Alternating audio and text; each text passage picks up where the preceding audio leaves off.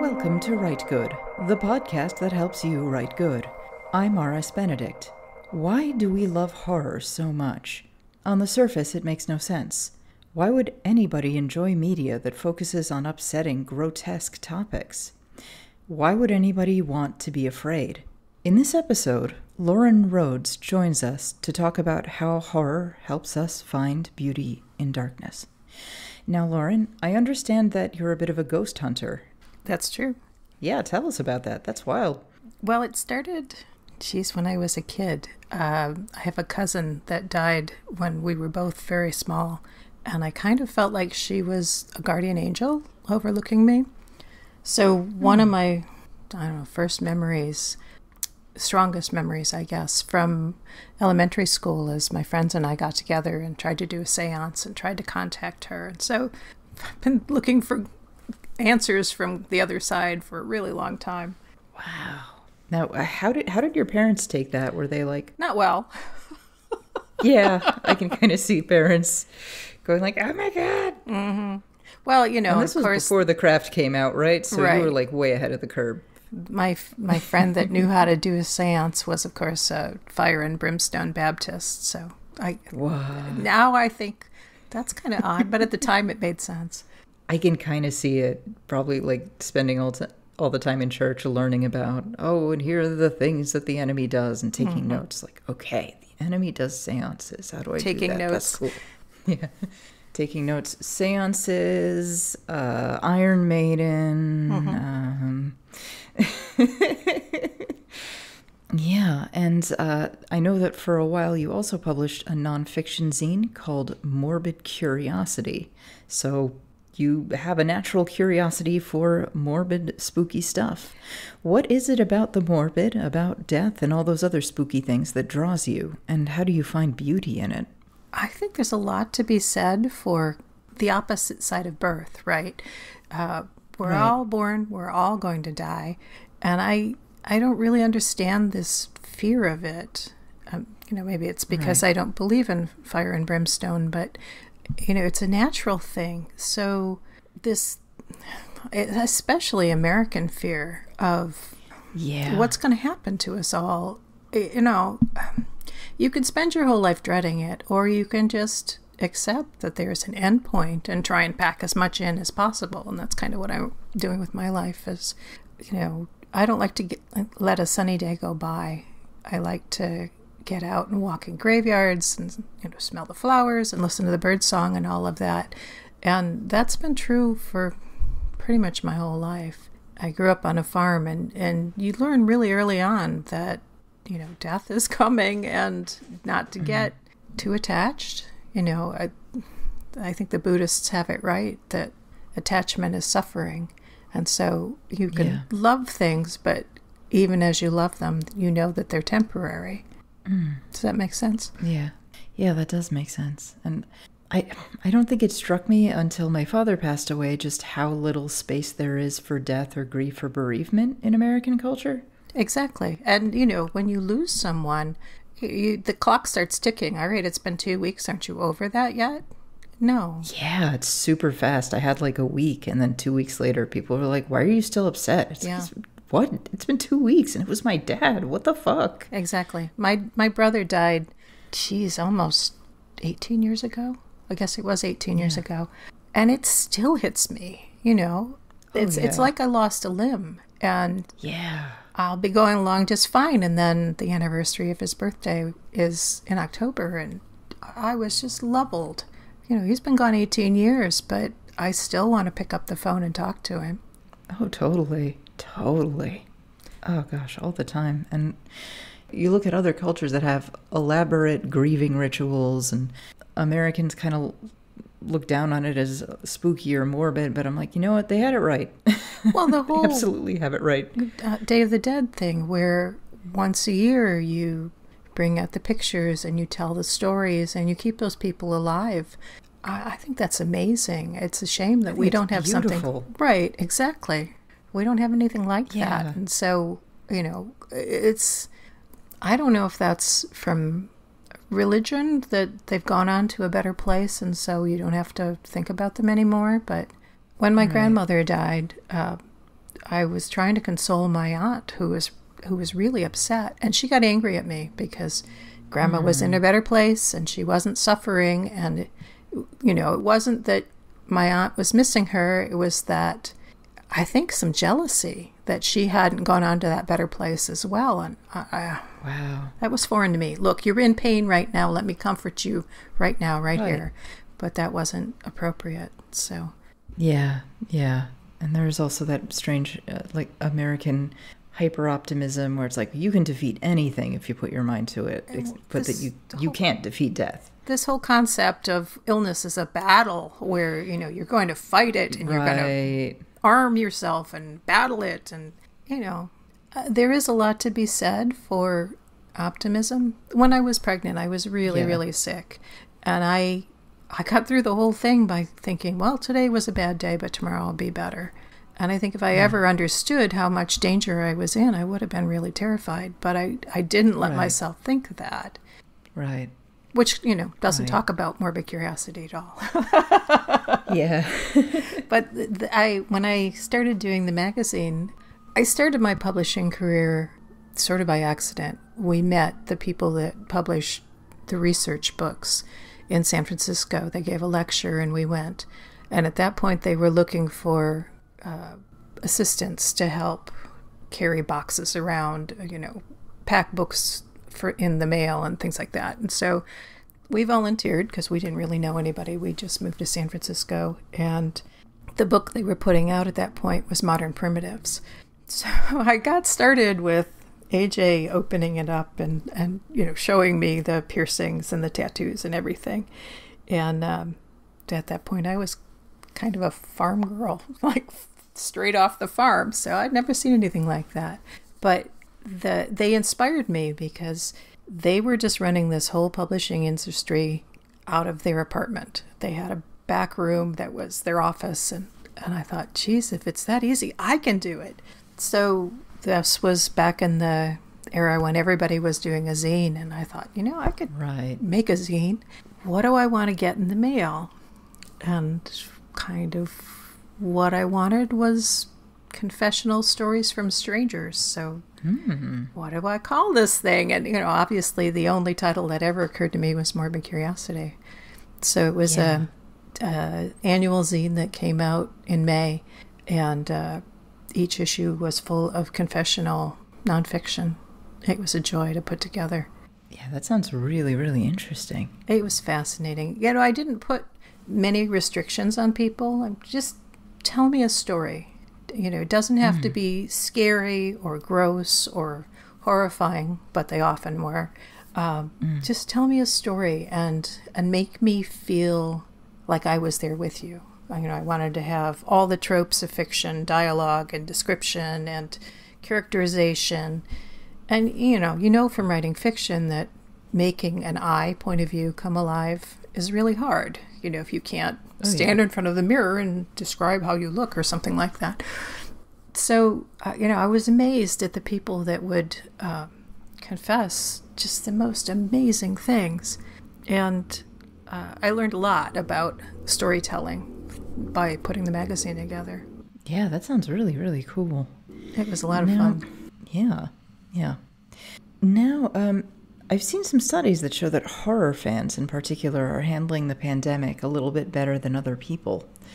Why do you think that is? How do you think horror can help us be a little more well-adjusted? I think we all sat down the first week of the pandemic and read Contagion or watched Contagion on Netflix and did our research. Okay, what do we need to do here? Right. I think if you are aware of death, then you're maybe more likely to put your mask on and take precautions and wash your hands. Yeah. You know, if you're in complete denial that you are young and healthy and never going to get sick, then you're likely to take risks and be exposed to something. Yeah, there's a lot of that, like, oh, I'm healthy, I eat kale, I'll be fine. It's like, okay, you're healthy, but you're not immortal. Right.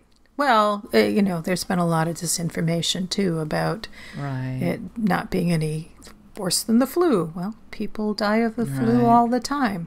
Right, people do. I mean, it kills a lot of people. Yeah. It's not just a little sniffle, but anyway. So let's start talking a little bit about the idea of catharsis. This is a super important term in literature. It sort of goes back to Aristotle's Poetics. He refers to catharsis, a term which he does not bother to define. Thank you, Aristotle, that's helpful. But it means like purging or cleansing. Now, according to him, tragedy is all about, and I mean tragedy in an artistic sense, tragedy as a literary form, is about catharsis, a purging of the emotions, particularly pity and fear, through an imitation of serious actions.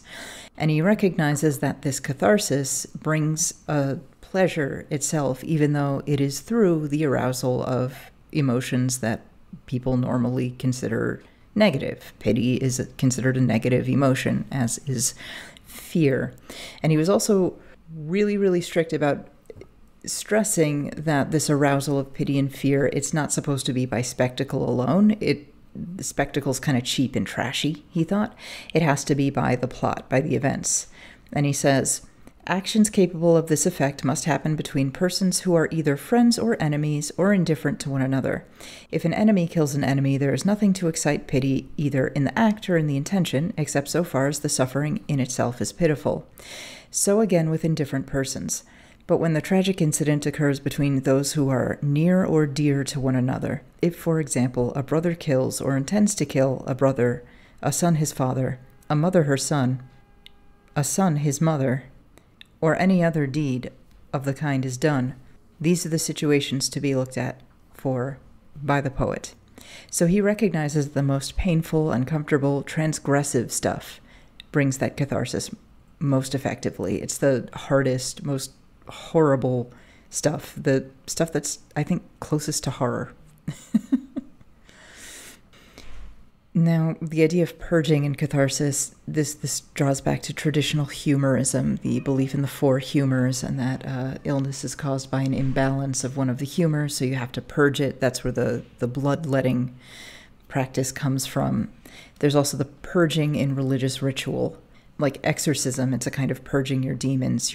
And it's important to note that at least in depictions of exorcism, as far as I know, it's not enough to cast out the demons. You have to first bring it forth to the surface and speak to it in order to cast it out. Like in the Bible, when Christ cast out the demon, the legion, he asks it its name. He doesn't just say, like, get out. He brings it to the surface and speaks to it directly and lets it talk. So you can't get rid of the demon without facing it. You can't get real catharsis in art without confronting the ugliness full on, head on. I think that's a really interesting juxtaposition, too, because an exorcism is external, right? That's somebody working on the person who's possessed to take away something that doesn't belong. But catharsis is when you are feeling the emotions, even though you're not the person who's involved in the story. So it's sort of similar, but there's such a difference in who's doing the acting and who's the person watching the action. Right. I mean, with art, it's almost like a group act of catharsis. The writer's definitely doing a bit of that by writing, if you're writing something expressive, and I feel like the reader's doing that too. To feel that catharsis, you have to be really receptive to it. And with the exorcism, it's the opposite of that. It's a rejection rather than the receptiveness. Yeah, that's true. So let's talk a little bit about how horror brings us a sort of catharsis, the catharsis of horror.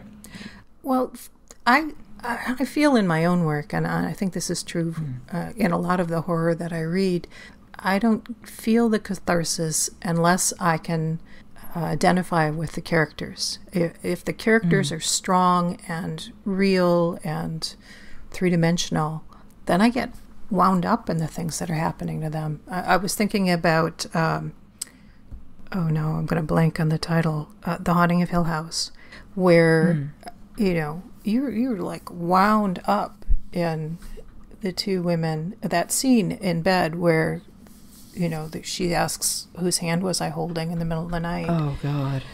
Yeah, the first time I read that was the first book I read where I could not turn the light off all night. I had to finish reading the book because I had to know what was happening. I was so wound up in the characters. And, I think that's a brilliant book. I've read it several times, and I've seen, unfortunately, all the adaptations. So I think I've learned my lesson on that. But the characters are what bring that story alive. It's really not a very complicated story. No, I mean, people go to a spooky, weird house. Yeah. That's it. But well, you don't get the same effect when you're watching Hell House with Roddy McDowell, because the characters are so over the top and it's so 1970s, and the colors are vivid and the blood splashed around. You don't get the same catharsis because you're not connected to the characters in the same way. No. And there's a lot of, I think, external versus internal going on there too. A sort of cheap, corny haunted house movie. It's a lot of people reacting to spooky things like, no, the walls are bleeding. And black cats being thrown around, and Right. In The Haunting of Hill House, I wish I could remember the protagonist's name, but she's this incredibly anxious. There's so much in her already. And there's so much, there's such a, you can see how the house kind of gets into her, and that she's so anxiety ridden and lonely and alienated and receptive. Oh God, yeah. And you get into her head so well. I just, Shirley Jackson is amazing with these kind of alienated women characters. Oh gosh, that if you're sort of a bookish outcast girl, you can't help but read her stuff and go, oh my God. Yes, you see yourself in that. Right. And she puts us inside her characters so much so that we can kind of see how the house takes over, or how the boundary between her and this house, not sane, just breaks completely. Stephen King does that too. I mean, his people, whether you like them or not, you understand them entirely, right? Carrie, again, there's an alienated young woman, and, she's not the villain in this story, not the way I read it. So the catharsis for me is when she finally snaps and, gets back at everybody who's been tormenting her. Oh, absolutely. Just sets all of her classmates on fire. Good for her, honestly. Well-deserved fire. Absolutely. But that was something we saw when I was doing Morbid Curiosity. Every year we'd have a release party, and 100 people would come. They'd be these huge events. And people would... they'd get so wound up in the story. I mean, there's a moment when you're doing a reading and you hear the audience go quiet, and you know that you finally got them. They're trapped now. Nice. One of the stories we did really early on was a friend of mine who is not a writer had written a story about the AIDS epidemic, and he helped a friend's suicide. And, it was a horrible time, and it's a horrible story. But there's flashes of humor in it, and people were so uncomfortable as they were listening to it. They were so wound up in the characters in the story, and my friend telling the story, and just they didn't know how to react. They were on the edge of bursting into tears. But there were bits that were funny, and at one point he had to stop and say, "Look, you can laugh. It was funny at the time." It's, they had to have that black humor to survive the experience. And that was the permission that the audience needed. Everybody just burst out laughing, and they laughed through the whole thing. And, I never heard so much applause at the end. People really, I don't know, they need that connection, I guess, to the story, and maybe the permission to respond to it, too. Yeah, I do think when someone's telling a story that is their own something, I mean, it's such a sensitive subject, too. It is kind of helpful to go, oh, that is kind of funny, but should I laugh? Will he get really mad? Will he get mad at me? Like, yeah, you can laugh. Okay, cool. All right. I think especially when the person's right in front of you. Yeah. So I don't think it's a super complicated point to say the horror we love most is the stuff that personally gets under our skin. Like, I found Catholic friends of mine get way more from The Exorcist than I do. For me, it's just like, oh, it's a spooky movie, but any friend who was raised Catholic is going to hide under the blanket and sleep with the lights on after watching The Exorcist. That's how I feel about ghost stories. Is I've had some spooky experiences, so ghost stories really set me off. Yeah. For me, it was Hereditary. That movie set me off in a way that, like, a movie has not set me off in a long, long time. My hands were shaking when I was coming out of the theater, watching that going like, oh my God. So have you watched it a second time to see if you get the same response? I have not. I don't know if I am Once ready. was enough. It was really good, but that experience was very difficult, extremely difficult. Oh, plus I'm alone in my apartment with my cats. Then I was with friends, so the cat runs around at night, makes a sound. I just panic. Oh God. So most art, I think, can bring us to a sort of catharsis, but I feel like horror has this really unique ability. Harley, no, cat, Harley, please, work with me. Okay. So I feel like horror has this kind of unique ability to not just simulate external events, but also to simulate emotional, internal events and processes with these fantastic or symbolic elements in a way that is kind of hard for a lot of other genres to do. Like, horror has the opportunity, I think, to... Cat, are you seriously doing this right now? Harley, this is not what I pay you for. You're such a bad kitty right now. He's such a little monster. And that's why we love them. Yes, he's such a terrible boy. But what horror can do is... Seriously, every time I talk, I'm going to squeeze you. I'm going to pick you up and I'm going to squeeze you so you can't. Okay, I'm squeezing him now. All right.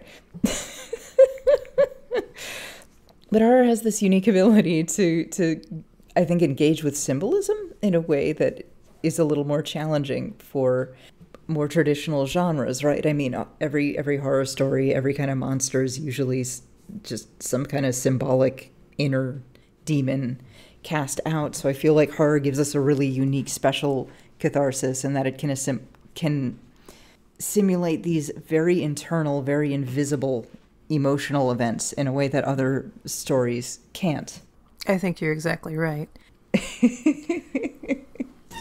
Oh, you're breaking my heart, Cat. Oh. No, Cat, you're gonna tell everyone that I'm a bad cat owner. You're gonna make everyone think that I'm neglectful, and you're just a whiny baby. That's the truth. Oh my God. Well, I think horror stories were the first stories, right? Sitting around the campfire back in the day, there were any number of things out there who were likely to eat you, and you're dead if you didn't do right by them. Might come back and take you with them, and I think those things go to the heart of being human. That we are afraid of things, and we have always been afraid of things, and horror kind of inoculates you a little bit. You can be afraid safely and figure out, all right, I'm not stupid enough to go down in the basement by myself. I've learned something from this. The year I went to the first Haunted Mansion retreat, we entertained ourselves by coming up with this whole long list of things. You don't open the crawl space. You don't walk down the dark path by yourself. You don't go up in the attic alone. You know, all these things that we've learned from horror movies. Like, you know, Scream does that too. But that was the first time I'd been in person where, you know, we were ticking each other off. All right. You were clearly the second person to die because you did something you weren't supposed to. And I thought I was going to be the final girl. I was going to make it through the whole weekend and not do anything stupid. And then in the very end, the last day, there was a swimming pool on the property that was spring-fed. And it had been built, I think, in the 1920s when the mansion was built. But oh, wow. They didn't use it anymore. It was still there and it was still full of water. But there were fish and newts and all kinds of creatures living in it. And so the last day I was down there poking the old swimming pool with a stick. And they said, that's it. Oh, yeah, you definitely get bit by a monster. Right, there. You've broken the surface of the water and gotten the monster's attention. You are not going to survive this weekend. And you know, so it's... Hand comes out of the water, grabs you. Exactly. Right. We've seen that movie, right? We know how that ends. So Yep. She sees something in the water, and it's a hair, and it's a woman's face, and she opens her eyes. Exactly. And so, you know, that's the first story in my story collection. I was very inspired. But of course, you know, it's just when you see a horror movie, you know, you either are really wound up, the characters are doing the sorts of things that you would do, and so what happens to them feels very personal to you. Or like the Blair Witch does nothing for me because I grew up in the country and I know how to get myself out of the woods, and those people are really stupid and deserve to die. And so, you know, I'm totally on the witch's side on this one. So you had a map, guys. You have a river. You threw it away. I didn't make you do that. A river only runs two directions. You walk one of them. Eventually, you're going to find your way out of the wilderness. So anyway, yeah. Yeah. I feel like, you know, because those are the oldest stories, those are the ones that really do, I don't know, boost us up, give us some survival techniques that, you know, people who read romance probably have more escapism, maybe, than we do. Yeah. They're not looking into every dark shadow, but you know, when it comes down, we've watched horror movies, we've read horror stories, we know how to survive. Right. Yeah, which I think does bring us back to the pandemic again, like thinking about like, oh, these masks are uncomfortable, I want to take it off. I'm thinking of every vampire movie I saw as a kid where someone takes down the garlic from the window. Exactly. It's like, it smells, I don't like it. Or Alien, you know, where you know you're not supposed to break quarantine, but you bring him in anyway. Right. Ripley's going, there's quarantine, you can't break quarantine. No, we gotta bring him in. Exactly. Should have listened to Ripley. Yeah. Kat, what are you doing right now? Why? Kat, you are doing this on purpose. I need to destroy this right now. He needs to attack an empty can as loudly as possible right this second. He's starting an avant-garde one-man percussion band by himself. Now we have a soundtrack. Yeah, we do. We have a percussion. We have a drum soundtrack. Good kitty. Good cat. All right. He's just being terrible today. It's okay. Yeah, that is him. I asked listeners, like, should I edit out the cat? And they said, no, keep him in. He has freedom of speech. Do not censor the cat. So I guess he wants to be in this podcast real bad. So I guess I'll have to leave him in. Fair enough. All right. Okay. So there's also something that I think is fantastic about horror is that it can kind of take the protagonist to a place beyond normal experience or normal existence, and the fantastic elements can kind of do that in a way that's sort of hard to do in other genres. And something that I find really interesting in horror is that you can get these strange, cathartic, or transcendent endings that kind of go beyond happy endings. And I feel like they're more exciting than happy endings for me. I'm thinking of stories or movies with cathartic or transcendent endings. An example might be The Witch, which came out a couple of years ago. The Telltale Heart, or a lot of Poe, I think, has a really cathartic ending where everything just goes like, rah! Mask of the Red Death, I feel, is an extremely cathartic ending. And I think H.P. Lovecraft's The Whisperer in Darkness. Shirley Jackson does this too. A lot of her stories just end with the protagonist absolutely losing their shit and becoming something that's so far beyond ordinary human existence. We have always lived in the castle. I mean, our protagonist starts at the very edge of reality as it is, and by the end of it, she's still alive, but she's basically become a ghost or a monster. She's just abandoned everything.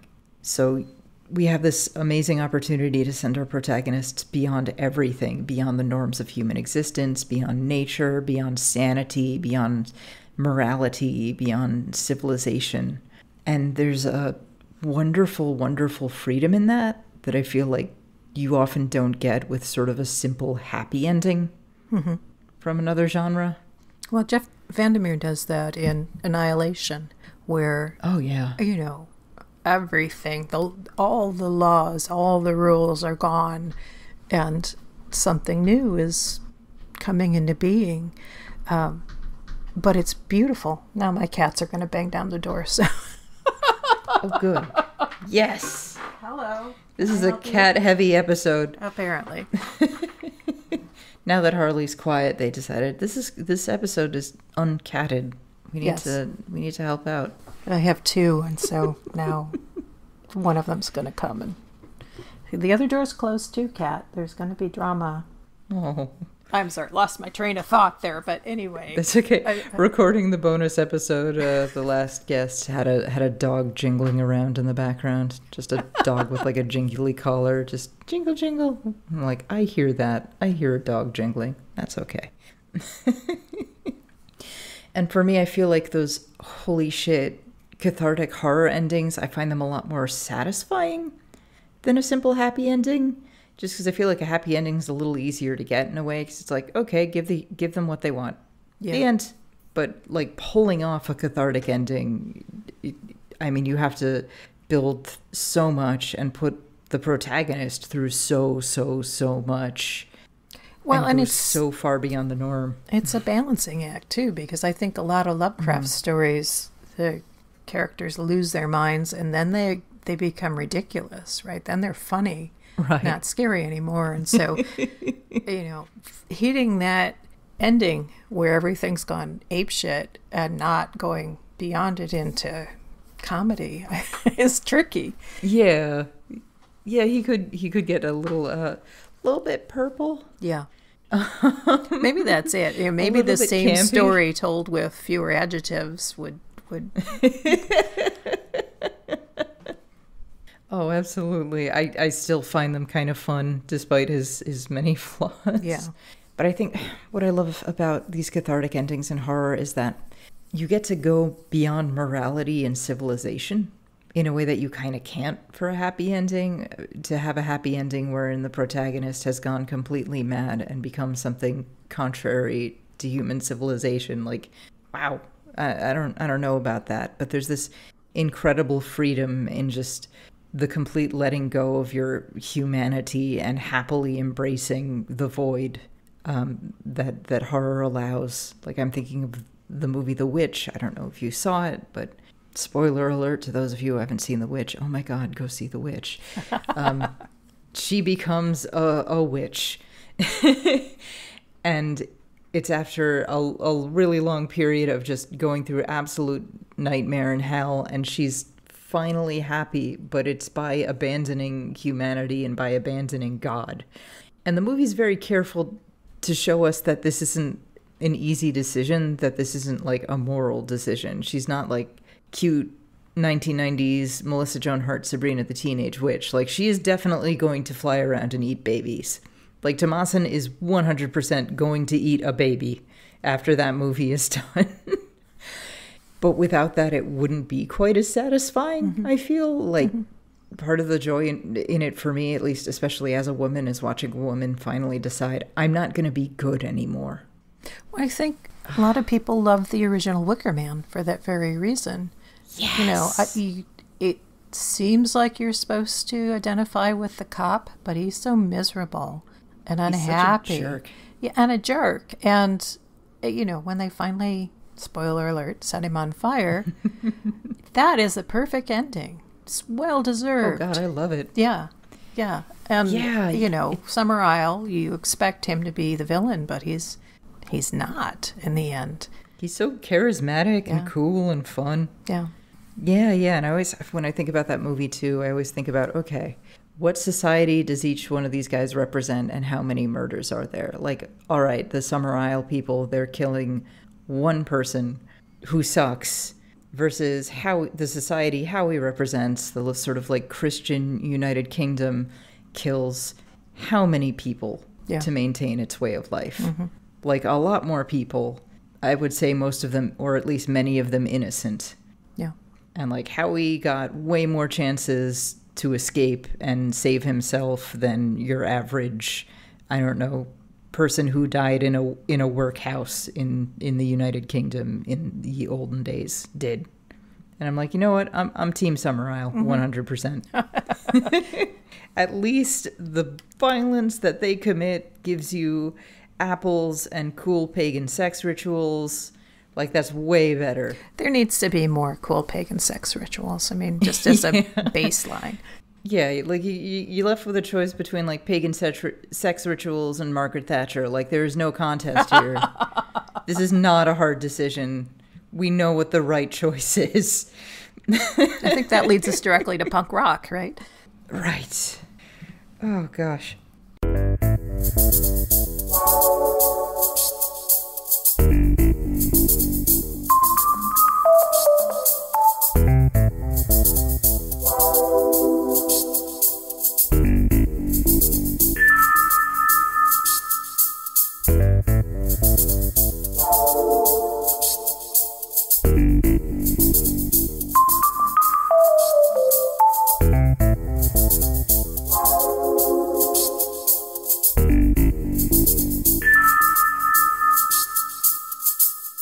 Now, one of my favorite movie critics, Mark Kermode, says that people think that horror fans are sadistic for wanting to watch these terrible things, but for him, horror, at least really good, effective horror, is not sadism, but it's masochism.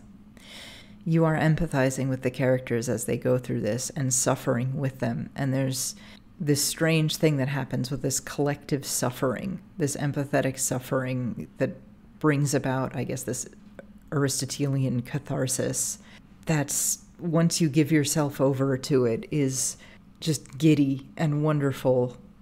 But why do you think it is that we enjoy this strange kind of suffering? Like, why is it that we decide, I'm going to read a book or put on a movie that is going to make me feel scared? Because being scared sucks, usually. Like, what is the thrill in this? It was the thing that we saw with the magazine, that people would... they'd get a boost. You know, it'd be some of the topics would be really grim, and some of the stuff that happened to people was really scary.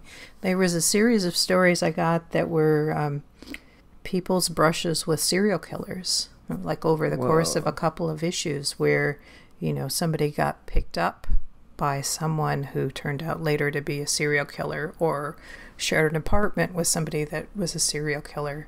You know, a couple of these things, and it was harrowing to read them, but you knew that the person telling you the story had survived to tell you. And there was this whole sense of catharsis, I guess, schadenfreude, if nothing else, that you had survived it. And I think that was something that came up again and again when people, this was back in the mail order days, right? So people had to send me a check in the mail. They couldn't just PayPal me. So if they were going to write me a check, they'd send me a note as well. And so I got to know some of the regular readers really well that way. And what came up again and again is that they found this all really liberating and freeing, and it made them really glad to be alive because they hadn't survived these horrible things that other people had survived. And I think horror does exactly the same thing, that, you know, you... at the end of the movie, at the end of the book, you have survived it. You are still alive. And, you know, it makes everything sweeter. I mean, it's the same reason I walk in graveyards. You know, the air is fresh and clean and the grass is green, and it's really good to be alive. So I think horror serves the same kind of memento mori purpose, that you're reminded that the end is coming, but it hasn't come yet. Yeah, absolutely. I'm glad you used that phrase, memento mori. Do you want to talk a little bit about the meaning behind that phrase for any of our listeners who might not be familiar with it? Sure. It's Latin. It's to remind you that you will die. And it's a phrase you see gravestones, I want to say 17th and 18th century, comes up a lot as, let's see if I can get the words in the right order, as I am now, so you will be, prepare for death and follow me. The whole sense of all of us are coming to the grave. And so the best thing you can do is prepare yourself for it. And I think horror and reading nonfiction that's morbid serves that same purpose. It's just a reminder that every day above ground is a good day, right? Because the alternative is not all that great. Whether you believe in an afterlife or not, you know, as far as we know, there's a expiration date, right? And so you can't just hang around waiting for the pandemic to be over. If you've got something you want to do, you better do it now. You know, read that book or write that story or whatever, because who knows what's going to happen. Right. I think didn't artists of the Renaissance or the medieval artists, they were really fond of putting a sort of memento mori element in their work too, right? Like I think we've seen a lot of strange medieval artworks of like dancing skeletons. Exactly. Yeah, the whole dance pretty macabre. Girls dancing with skeletons. Those are pretty great. Yeah, that came from a mural in a cemetery in Paris. The original dance macabre, as far as I can trace it back. It was called the Cemetery of the Innocents in the heart of Paris, and it was there for 600 years, I believe. Just a little churchyard, but they kept putting more bodies in, and, you know, eventually the flesh would all fall off the bones.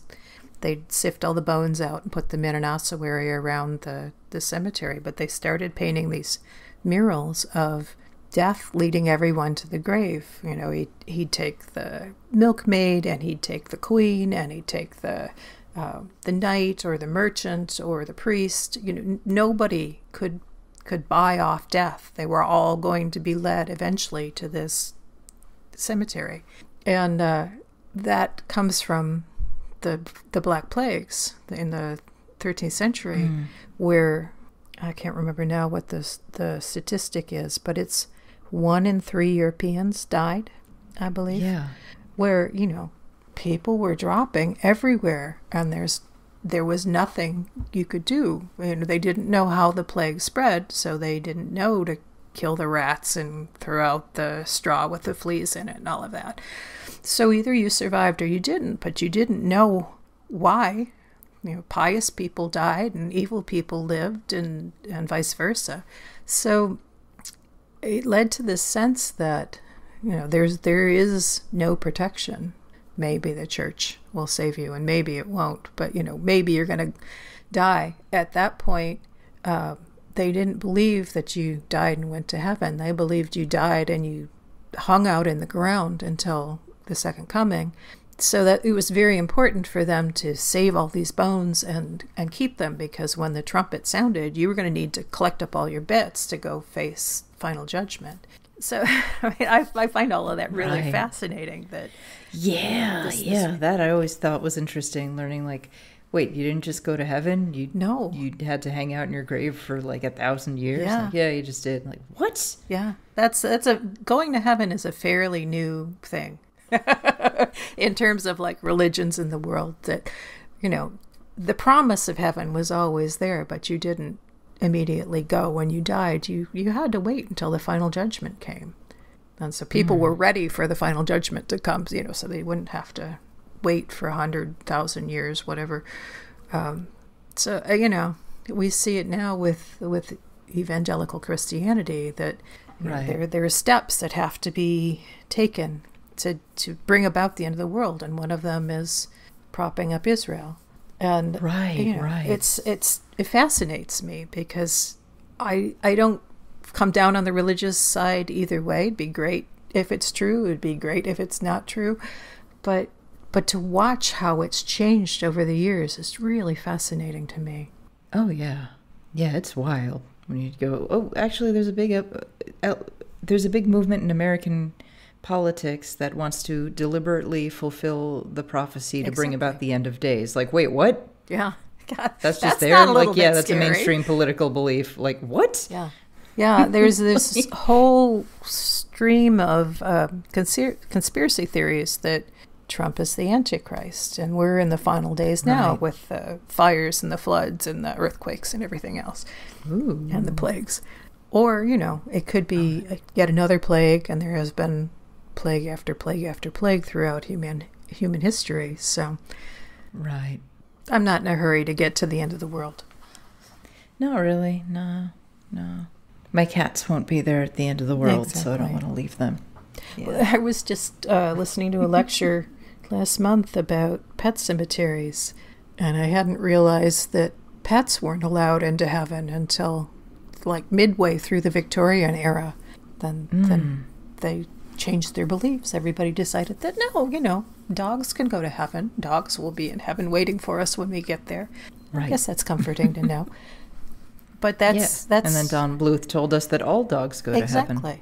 Except maybe that cats. means that Cujo's in heaven, and that's intense. I don't know about that. Cats are kind of jerks, so I don't know if they're going to be there or not. But Yeah. that's just in the last 200 years that belief has become popular or common. Maybe popular is not the word I want. That's right. That's right. And I think horror lets us to play with those ideas, right? The sense of religion and whether it can protect us or not, and what happens to people who Yeah. don't have any religion to protect them. Yeah. It lets us engage with these very kind of dangerous topics and dangerous concepts in a way that's safe and simulated, kind of like a roller coaster. Like you get to feel like you're falling, but you're strapped in. You're probably safe, depending on the roller coaster. Hopefully it was put together right.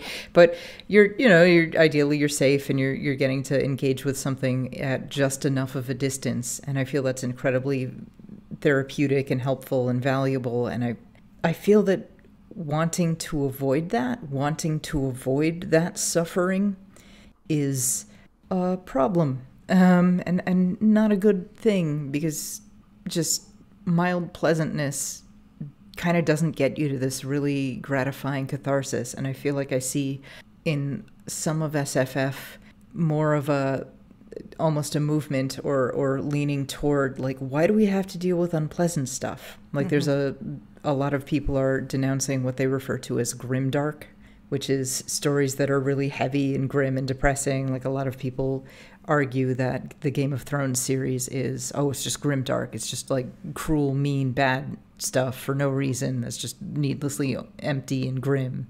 So it's bad, and we need more pleasant things. And I personally find that a little disturbing.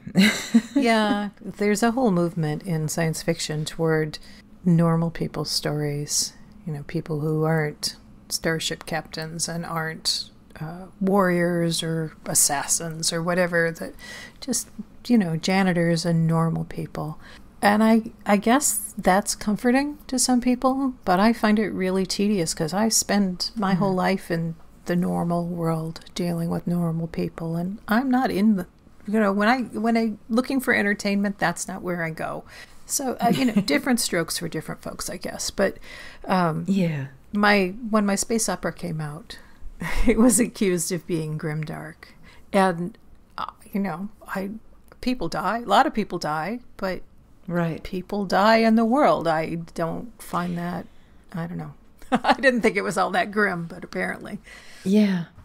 Yeah. I mean, we've talked about this on a previous episode, but Kay Applegate talked about how when she wrote the Animorph series, how she very deliberately ended it on a sad note because she didn't want to send to children who were reading her books a message that war is painless. Mm-hmm. Because she felt it would be a deeply immoral thing to tell people that, like, oh yeah, war's fine, it's painless, no one really gets hurt. She's like, no. No. And I do worry that I see a little bit of a movement toward that. Sorry, go ahead. No, I came through college with a group of women, and of the 4 of us, 3 of them were raped, and I'm the only one who wasn't.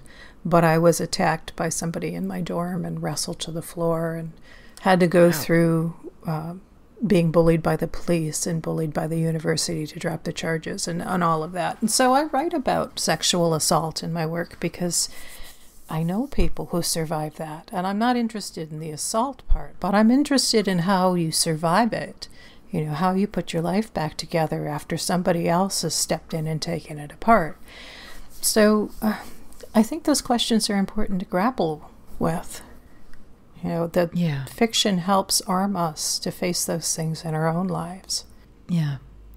And I think art has such a power to give people empathy. I feel like it's really important to explore these terrible and dark things for people who might not have gone through it. Yeah. Like, part of the reason I write about sexual assault and sexual harassment a lot might be for readers who haven't gone through it, especially a clueless male reader who might not quite get. You know, you can intellectually hold the idea in the back of your head, like, yeah, that's probably bad. But, like, you want to walk someone through it and be like, no, this is how it is. And to have them see, like, oh, okay. Yeah. That's what that's like. That really sucks. The second book in the space opera trilogy was about the ex-boyfriend can time travel, and he's trying very hard to fix the heroine's life, and he keeps going back and fixing things, you know, to make her life better, to make her safer, to make her happier, and never facing until the end that, you know, it's her life, she survived it, and that's important to her, that's something she wants to hang on to, and he has no right to be in there messing with things to make her better, to make himself more comfortable. And it just, if somebody reads that and says, oh wait, maybe I'm overstepping, maybe I ought to ask her what kind of help she wants, then I feel like I've done my job. Right. Wow, this took a dark turn. No, that's okay. That's good. That's good. I understand sometimes why kids media might want to avoid super scary stuff, but I do genuinely worry that we might be doing psychological harm to people by shielding them from too much dark or grim media. And I understand wanting escapism, and I understand sometimes just wanting to sit down with like a light, silly, cheerful thing. I mean, I definitely have my like silly, cheerful things that I'll watch. In my case, I think it's Nailed It. I'll watch people make some really ugly cake. That's my like silly escapist whatever show. It's just Nicole Byer's gonna make fun of somebody's cake. All right. And she's gonna taste the cake and make a face because it's really bad cake. But I do worry that I am seeing sometimes in SFF, not in horror so much, not at all in horror, because horror by its nature is designed to make you uncomfortable. But I'm seeing a lot of, I think that movement, they're calling it kind of like hope punk, and sort of an aversion to going into the dark stuff and going into the hard stuff. And I find it a little bit worrying because I'm going, okay, but what if I really want to express things in a way that feels truthful to me, because I am going to go there. Well, I'm a firm believer of people will gravitate to the media that comforts them, you know, whether it's horror or science fiction or whatever. And I feel like the world is big enough we can have every flavor. Right. I don't know. If people enjoy that, that's fine. I've tried twice to read some of the hope punk stuff, and nothing happens. Like, okay, you know, if you want to read a book where nothing happens, that's great. But I don't. I want big stakes and important decisions and life and death. That's what I want. Yeah, it's weird. I'll see people going like, oh, I want a story about a healthy relationship without lots of conflict. I'm like, I don't. That's boring as shit. Right. Well, if there's a story there. Being in one of those is nice, but I don't want to watch like a pleasant couple go to IKEA. Yeah. I don't want to do that. Why? Why would you want this? I want extreme drama. It's kind of mind-blowing to me. Yeah. Oh, God. Yeah, I don't judge, if your life is complex enough that you feel like you need to read books where nothing happens, then go wild. But yeah, I'm not interested in that myself. No. I get enough drama in my real life. I want the stakes to be upped a little bit in the fiction. Mm-hmm. Oh, I kind of like terrible things happening in fiction for me. In a way, it is my escapism. It's just like, well, at least I'm not getting attacked by vampires. Yeah. Yeah, life could be worse. Could be vampires. Could be a zombie plague and not just a regular plague. Exactly. All right. So let's talk a little bit more about works that really pull it off. I think we mentioned some Shirley Jackson, but for you, what are some of your favorite bits of horror fiction that kind of bring this catharsis, that go to someplace incredibly dark and manage to find something transcendent for you? Wow. Brian Hodges' books do that for me. He is such a beautiful stylist. His language is just so lush and rich, and you get so wound up in the characters he creates, and then he puts them through these horrible, horrible things, and it's exquisite and beautiful. And I don't know if Brian was Catholic growing up, but there is definitely that sense of suffering is beauty, and I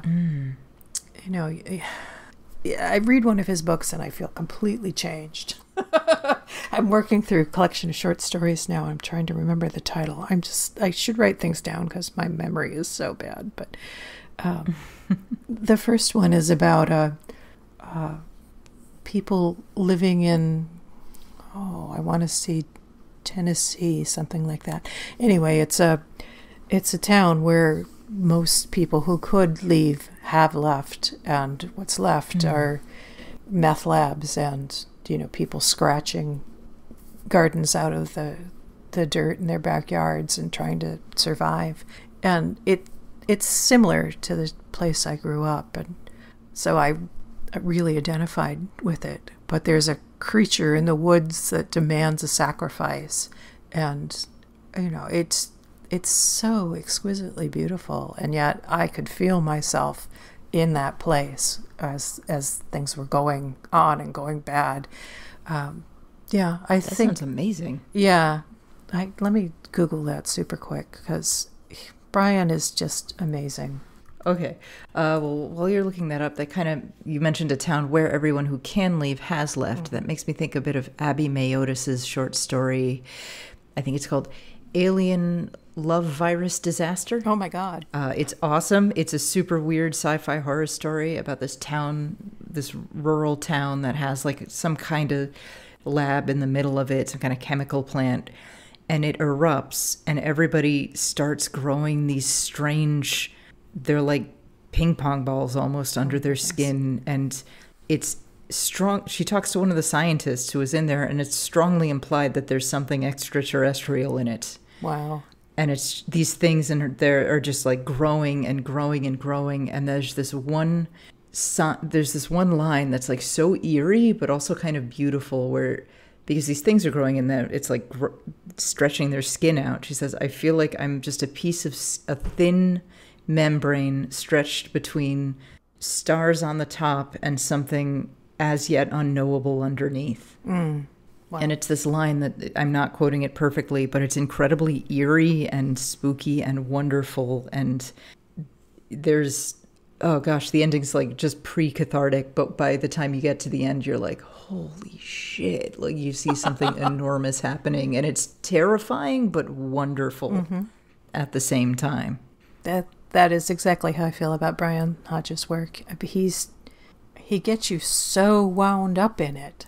And the book I was thinking of is Skidding into Oblivion, which was a story collection from last year, I think. Came out early last year. But all of Nice. his novels are the same sort of thing where you feel like you're on the roller coaster.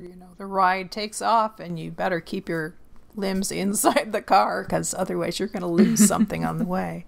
Nice. I was traveling with my parents a couple of years ago. We decided to take the kind of the long way back from northern Michigan. And so we were driving down along the lake on the way back, and we stopped in this little farming town for lunch.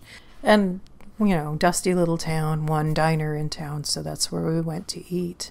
And everybody in there had abrasions on their skin.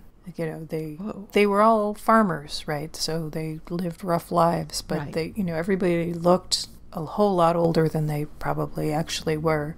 And they had lumps under their skin or, large pieces of skin scraped off and Band-Aids and bruises. And, I felt like I was in a Lovecraft story.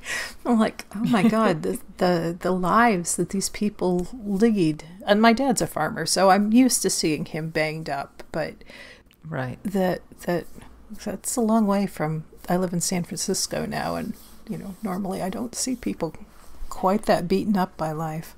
Yeah, unless their Juicero falls on them. Yeah. Yeah, or they fall off their Peloton or something like that.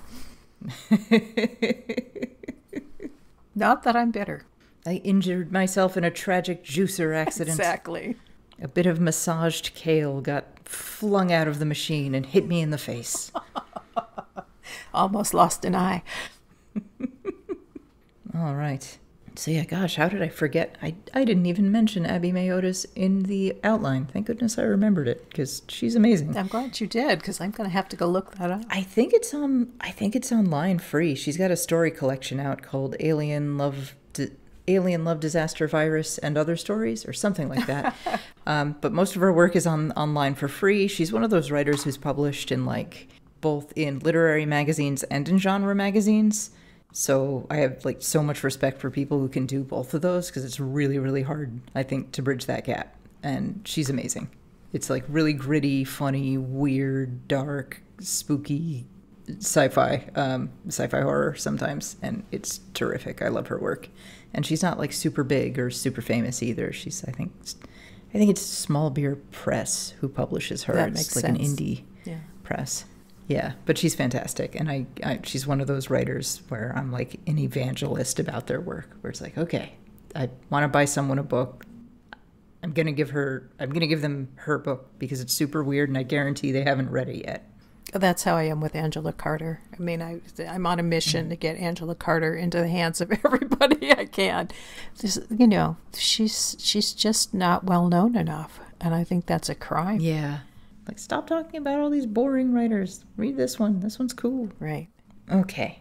So I think we've been talking for about an hour, so let's start winding it down. We've been talking for maybe half an hour. The other half has been cat interruptions, but he's calmed down now that he's said his piece. Before we go, how can our listeners find and support your work? My homepage is lorenrhoads.com, and my both names are spelled kind of weird, so good luck with that. Other than that, you can find me on Twitter or Instagram at Morbin Loren, and I'm Loren with an O. So that's probably the best place to look. Okay, fantastic. Well, thanks for coming on. Thank you so much for inviting me. This was fun. Glad to have you. And thank you, audience, for listening. That's all for this episode. If you like what you heard, head over to patreon.com/Rite Gud and sign up. Subscribers get bonus content and access to the Kitty Sneezes Discord, where we hold group writing sessions and watch movies and goof off. And be sure to join us next time when we talk about the scourge of sexy baby voice. Until then, keep writing good. KittySneezes.com in color.